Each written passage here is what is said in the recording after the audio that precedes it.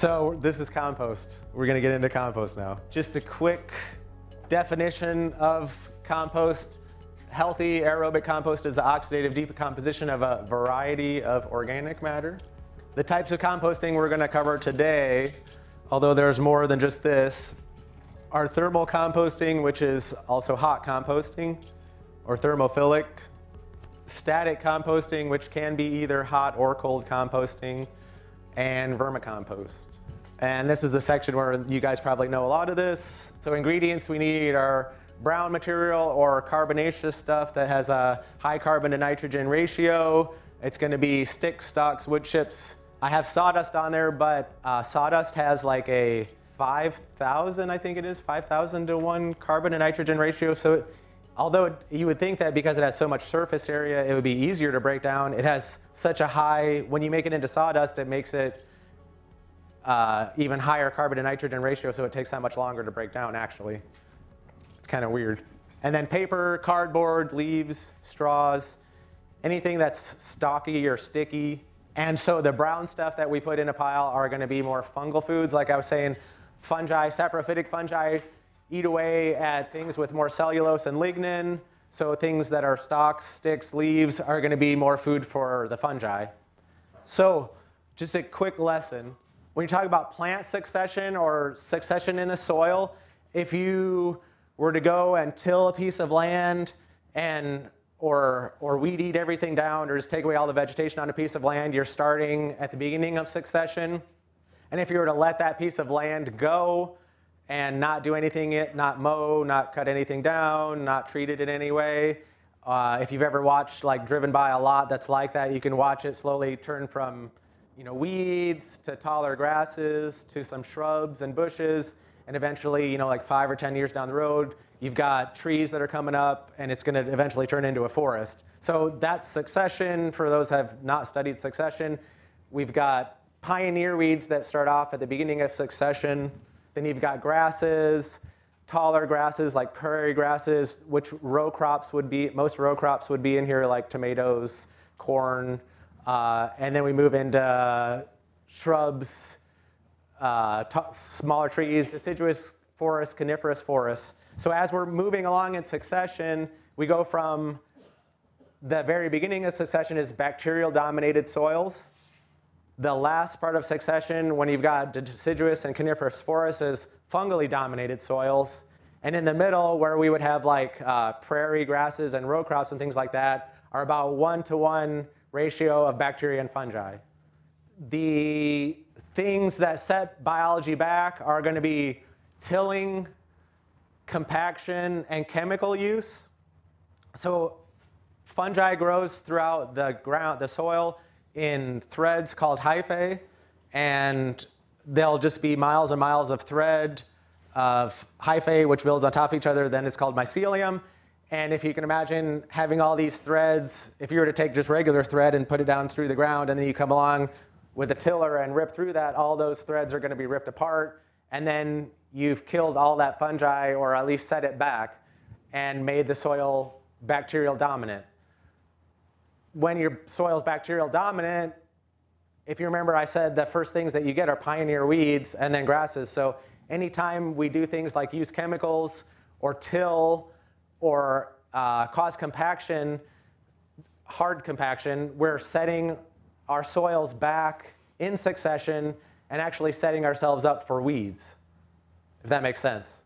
So my point in saying all that is that we're usually trying to make compost that has more fungi in it because we're wanting to get more fungi back into the soil. And it's through using compost and biology like compost and compost teas, and then keeping that biology in the soil through cover crops and residue and mulches that we're going to promote moving along our soils in succession and getting more fungi in the ground. So then we've got greens, which are a low carbon to nitrogen ratio, less than 30. So this is any plant matter that was cut green. When you pull weeds out in your garden, those are going to be green material. Food waste is going to be green material. Coffee grounds. I've got hay under here. So this is a question that I've heard several times. hay and straw are the same exact plant. If you cut hay when it's green and called hay, it still has all the carbohydrates, proteins, and sugars up in the plant, so it's a green material. But once you let it die and all those things have gone into the roots, then it's considered a brown material. So greens, browns are fungal food, and then we've got greens, which are going to be more bacterial food. And then if you're doing thermal compost, you may or may not need a high nitrogen source, which are going to be manures or alfalfa. And if you're using a source of high nitrogen in your pile, you only want to add 10 to 20% of your total ingredients be high nitrogen. Otherwise, you're going to make your temperatures go way out of control. It's going to get really hot. So high nitrogen is what's going to get the party started with the biology and it's mainly bacteria. So the reason that, if you don't know, the main reason that compost piles heat up is because with the mixture of carbon and nitrogen, the microbes are eating and reproducing and eating and reproducing. And just like all animals, when they eat and reproduce, it causes heat. And all that action is creating that heat to where we're getting the high temperatures. So the higher the higher our temperatures go, the more decomposition and breakdown we're getting. So if you've got higher temperatures, you're getting faster decomposition and faster breakdown. If you needed more green, could you cut the grass and put it on right away while it's still green? Would that? Yeah. I don't like to use a lot of grass because when you want to keep thin layers of grass. It really holds moisture, and you'll get a little anaerobic pockets because it just doesn't breathe the way that it gets into a pile, or you want to mix it in well right away if you're using grass. A lot of people want to do, they like to call it vegan compost pile, so they're not using any type of manure or animal product. And so if you wanted to not use any type of manure, you could use alfalfa, and I've used alfalfa with great results. I like using alfalfa. You just want to make sure that you've got decent alfalfa that has high enough nitrogen that you're going to get an increase in temperatures from the microbial action. And then you want to beware if you're getting manures. I've never had any luck with horse manure. I just have not had luck getting temperatures with horse manure, even though people told me that their horses were not getting antibiotics. But you want to make sure that you're getting manure from animals that are not getting antibiotics. Bios is life. We're trying to grow life. Antibiotics is anti-life, so it's killing life, and that's working against what we're trying to do. You want to beware of like cattle, especially cattle in large feedlots are going to be getting fed diets that are high in salt, and like we discussed several minutes ago, lots of salt is going to be detrimental to microorganisms and have a bad effect on them. So we don't want anything from that. But going out into a pasture and getting cow patties, that works great. And you're even normally getting red wigglers or manure worms in that. That helps you to get more decomposition working too. So with that too, if you're getting conventional alfalfa or other ingredients like straw, you have to be aware of residual herbicides. A lot of straw nowadays is being treated with herbicides that are going to be residual, and even if it goes through the composting process, will have a bad effect on plants. That large-scale compost company that I worked for was starting to have a lawsuit because of this. They had a batch that they didn't investigate their inputs, and this guy had an organic farm and was having lots of leaf curl on his tomatoes shown right away, and he knew what it was. And some friends of mine that have a farm right by there too were also having really bad time with compost that they got from them and lost like $5,000 worth of crops. So it's a pretty big deal if you're selling compost. Yeah, it's best to go with organic alfalfa if you can. How does it compare to add pea to a compost? Oh, yes. I've gotten questions about that before too. I have done that. You just have to have a lot of pea. So the question, if anybody didn't hear, was about adding urine to a compost pile. And I've gone out and peed on my compost pile. But it's better to like have a bucket, like if you were to have a family that pees in a bucket, so then you have a lot to add at one time. Yeah. So in that same note, like I'll clean up, there's a lady nearby that has alpacas, and she's got The alpacas like to poop as a group, they poop together. That came out weird. They don't poop together, they poop in the same spot. They don't all go at the same time. This is gonna be a funny video. And I also get stable droppings, and in stable droppings, you're gonna get poop, plus urine-soaked hay or straw in there, so yeah, it's gonna be a high nitrogen source, yes. It's just harder to get that much pee, yeah, urine. If you were specifically doing compost, like to put around trees, like not for cover crops, like would you want more browns then? Because like that's the fungal food and you're trying to like nourish the roots of the trees? Correct, yeah. Yeah. So most people, I can't remember I think I get into it in the next slide. For ratios, it's good, you can go with like a 50-50 ratio, but yeah, I'm trying to do more like 60% brown, 40% green, or 60-30-10, 60 brown, 30 green, 10 high nitrogen. You can't really, it's hard to have like 70 to 75% brown stuff because the brown stuff takes longer to break down, and so your compost is gonna take that much longer to break down. Do trees need some of the bacterial? Yeah, so bacteria, this is still being studied and needs a lot of more research, but bacteria and fungi work together. And I had a really cool article from when I was at Rodale that I can't find anymore, but it was like research that they had done that shows that bacteria use fungi as a bridge to connect, like, I remember what it was microscopically, for them to like cross then, so they work together in different ways, yeah. Is it true that if you use compost that's high in carbon-nitrogen ratio, it actually takes the nitrogen away from the plants? That's been argued a lot lately. I have no chemistry background, and I wish I had more of a chemistry background. And I can't explain the answer to her question was about putting like wood chips or having more heavy brown material and having that raw nitrogen from the soil if you were to add that to soil.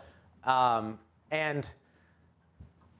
wish I could remember. There's a good 1 or 2 podcasts that explain that better. I'm not good at explaining that, but it has been found that no, that's not necessarily true, that you're taking away any nitrogen because you're putting in brown stuff and they're working together, that it's robbing the soil of nitrogen. But I'm not going to even try and explain that because I don't want to get it wrong. Is that why they say don't put fresh wood chips as mulch onto your plants? That's what I've always understood why the people say that, yeah. I would just say that yes, but only on the surface of the soil. So just where they're touching, you'll see a decrease in nitrogen.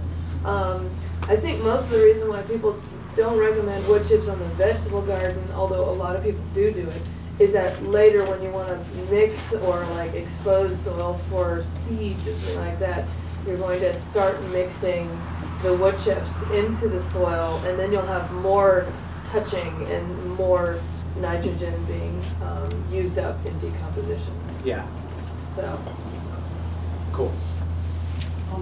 How much, if you're in a garden setting and you're pulling weeds, is it okay to leave a bunch of soil on the roots before you compost it? Or how bad is that to get tons of soil in your compost? It's not bad at all. Okay, it's okay. Yeah. Okay. It's just that if you do that, I don't know if you've ever pulled a bunch of weeds and had soil left on it, then when you have a big pile, then it gets really heavy. Yeah. And so it's just a matter of dealing with the weight, but it's completely fine. Actually, it's one of the next slides that are coming up. I recommend putting forest soil, inoculating your pile with forest soil.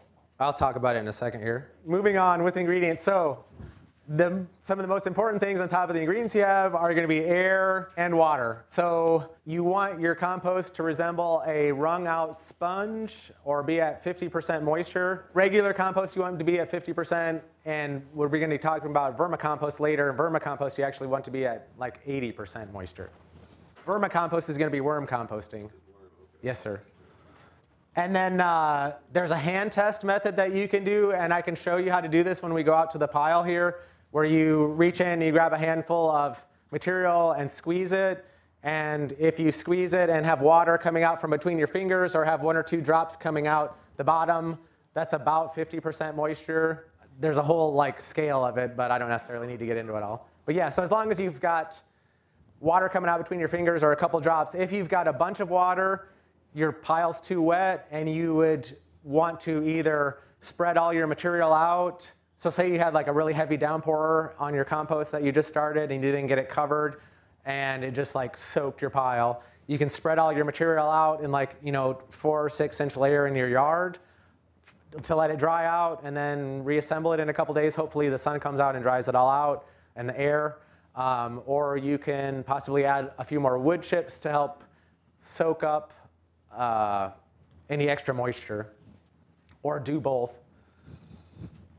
And then I mentioned the forest soil inoculum. So what I like to do when I'm starting a compost pile is I've got woods in my backyard, or you can use public places. I don't want to promote going to a park. But like take a bucket and you just want to lift up the leaf litter layer, and you'll see some sticks and leaves with white strands on there, and that's mycelium from saprophytic fungi. And so this saprophytic fungi has been in the soil, and it's moving up into the stalks and sticks and leaves that are in the litter on the forest floor, and it's slowly decomposing them. And so you want to get like a little handful from here, and I'll take a little bit of the soil and a little bit of handful of the leaves. And I don't want to take too much from one area, so I'll take a little bit from here, and I'll walk somewhere else and find some others and take a little bit from there. And I'm normally only like I'll grab like a gallon of stuff to add to like a 4 by 4 by 4 pile, 4 foot cubed pile.